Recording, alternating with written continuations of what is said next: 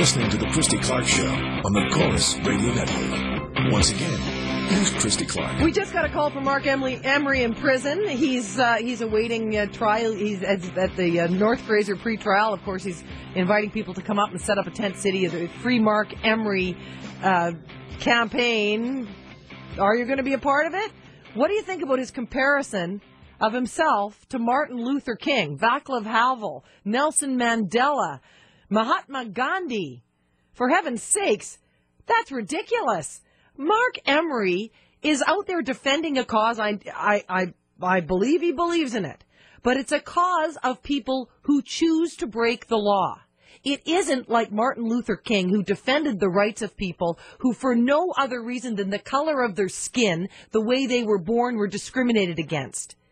And it is totally different from defending Jews from the Nazis or Christians from in China. I mean, it is totally different. It is not a basic human right to be able to use drugs. 604-280-9898, star 9898 on your cell phone. Jodie Emery, hello, nice to hear from you. Hi, well, thanks for having me on again. Good. First of all, it's Jodie Emery, Marc's wife, and Marc is not fighting for people's right to get high. Marc is fighting for the right of people to not go to jail. Don't you find it absurd that people who grow plants or deal with marijuana can have their house taken, can have their children taken, can lose their job? I mean, murderers and rapists don't lose their homes to the government and police. They don't lose their children in the same way. They don't lose their jobs and get treated like outcasts. There are many people who simply want to use a substance which is safer than alcohol in the privacy of their own homes.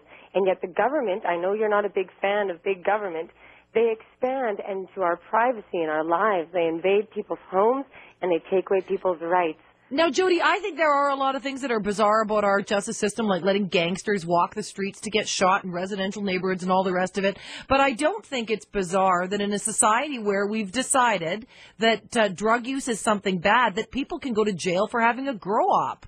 I don't think that's bizarre. But most people that go to jail, there's even people for possession. And the government tries to seize their homes. Now, why would it be a problem? Most grow-ups, people don't even know they exist. They only know it when the police come and raid it and make a big scene. But clearly there is no ill effect on the neighborhoods around these houses. Now, some of them are bad. Some of them are run by people just out to make a buck. And the only reason they can make a big buck is because it's illegal and they can sell it to the criminal market.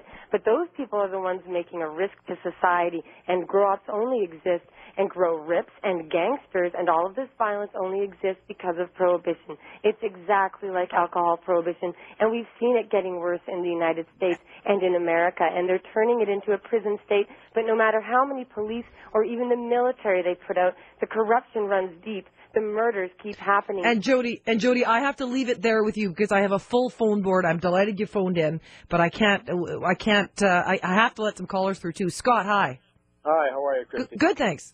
Good. You showed a really incredible amount of patience with with Marc, and I do agree with your viewpoints. He's definitely committed to what he's doing, and I have no doubt that he 100% believes in what he's doing. I think it's a huge stretch to compare him to Nelson Mandela. Well, yeah. I mean, Nelson Mandela was trying to free oppressed people who were oppressed by the nature of the color of their skin. Yeah. And as soon as they change the laws here, by all means, but to say, that is being oppressed or what have you, but as long as this is the law, unfortunately, that's the way it works. You want to change the law, you change the law. And in the last, I don't know how many years, there's been a progression towards that. There have been discussions towards it. There's medicinal marijuana and such. That didn't happen 15 years ago, so it is getting that way. I agree. I mean, you want to change the law, go and change it, but you may have to pay some consequences in the meantime, which is what he's doing. Morgan, hi. Hello.